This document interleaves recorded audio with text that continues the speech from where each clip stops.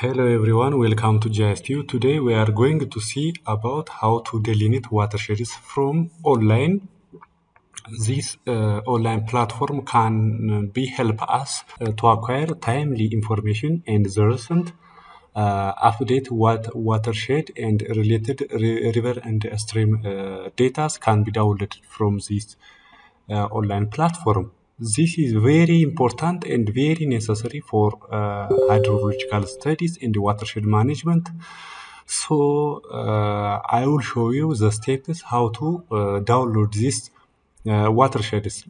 Just go to Google and write mg hydro.com/watershed.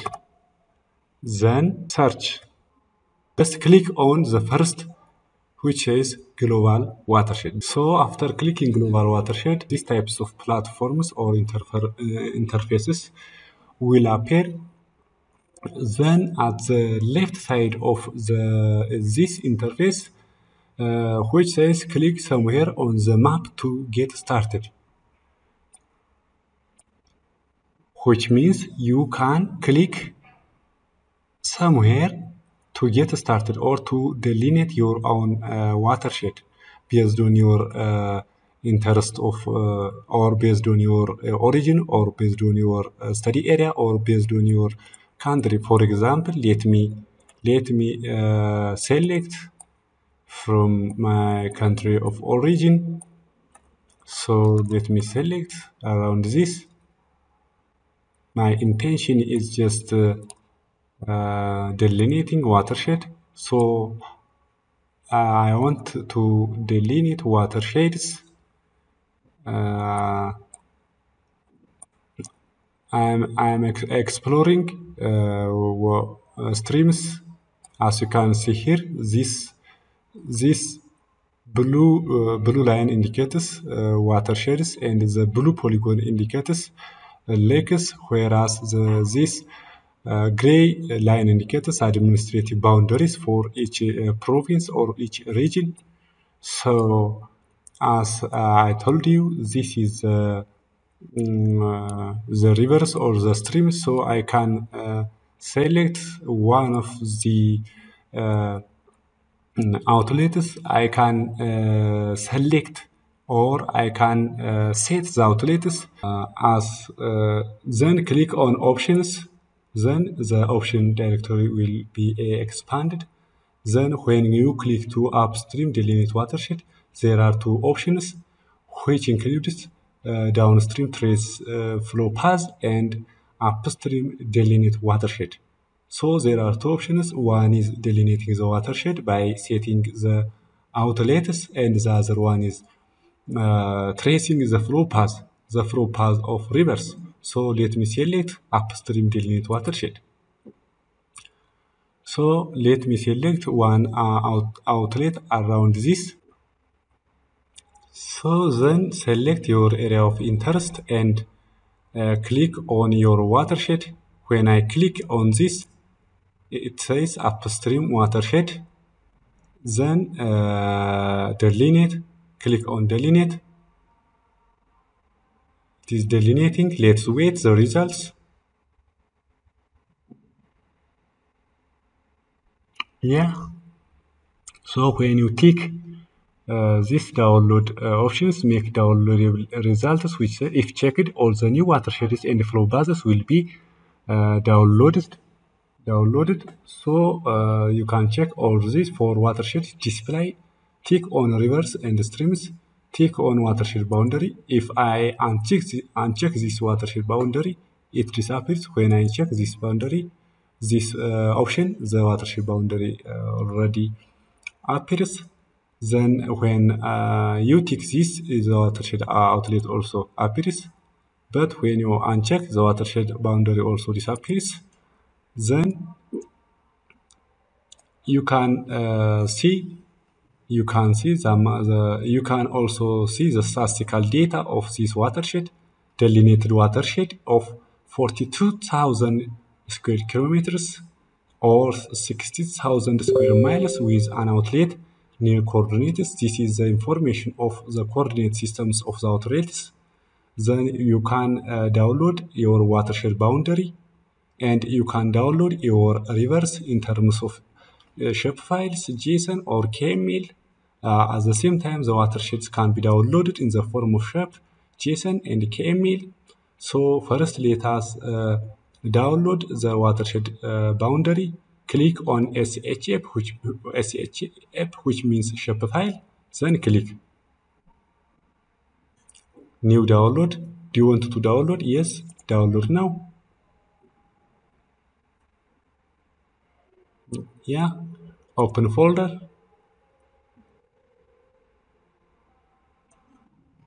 So watershed, let me cut from this and take to my data watershed boundary in terms of zipped file. What is left here is that the streams or the watershed streams. Click on rivers of SHF file. Click on this. Okay, download now. Open folder. So yeah, okay, rivers. Let me cut from this and take to my destination folder. Paste here. Good. So rivers and watersheds has been successfully. Here is watersheds and here is rivers. They are independently downloaded from this global watershed online platform. So let me first extract this watershed, extract files. Okay. Let me extract also rivers. Right click on rivers and click on extract files. Okay, let me open ArcMap and display these watersheds and its streams or rivers. Then click on ArcMap, add data. Then go to the folder where you put your downloadable data. Let me add rivers and boundaries. Yeah, this is the boundary and this is the rivers that are downloaded from global watershed platform. Yeah, as you can see, the same. So we can make some amendments on symbology. This one. Okay.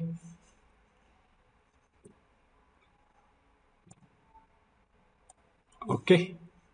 So in order to be fully understandable and in order to be fully understandable and usable, let us make a layout for this map. Click on view, then layout view. Yes, let us increase the scale of this map. Let us make this layout view to landscape orientation. Go to file, go to page and print setup. Select this landscape. Okay. Let us add the map elements. So go to insert, go to legend, next, next, next, next, finish. So this is rivers and watershed. Let us make some amendments on legend. Select all, legend. Let us use the symbols. Times New Roman, Times New Roman. This one, apply. Okay. So let us go to items, select all, go to this Times New Roman, go to the increase the font size to 15 and hit the Bold one, apply, okay. Yes. Let me make to this one. Yes. Let us insert another map element, which is north arrow. You can select your own favorite, but let me select this one for my purpose. Yes. Let me put here. Yes. Let me insert another important thing, a scale bar, which is the scale. Okay. Yes. As you can see here, the unit of measurement is miles, so click on right click on this scale bar and go to properties in order to change the miles into kilometers of unit of measurement. Division units, miles, change into kilometers, and change the level, how this is the level, how it display on the map. So km, apply, okay. So the unit of measurement is changed into km or kilometers. Then what is left here is that click on this. When it selects, right click on the properties.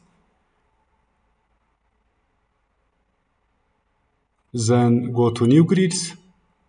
The next, let me, this is the interval, how the longitude and the latitudes will appear.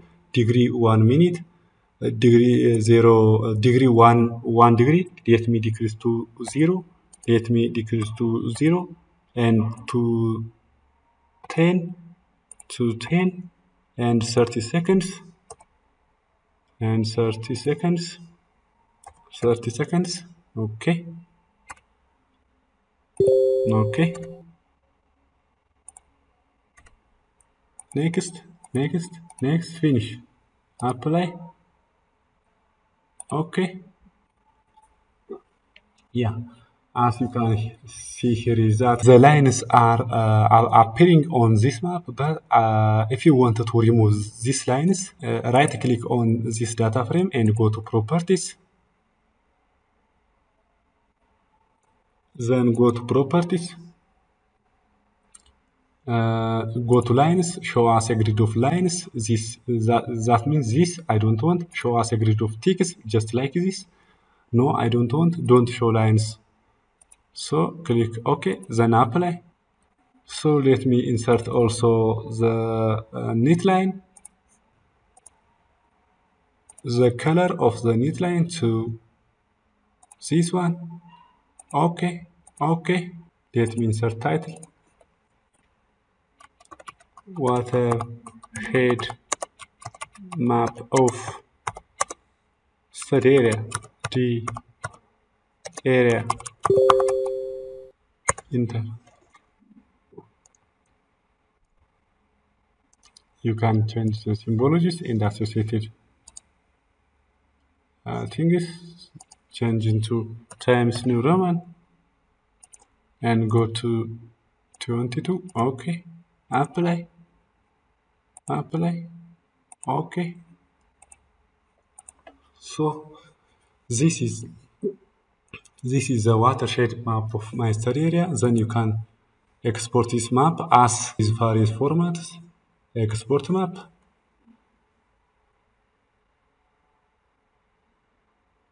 Then let me watershed. Let me give the name to watershed. Let me. Okay, export completed. I have exported this map in terms of JPG. Okay, let me go to my file and see my exported result. Okay, JPG, watershed.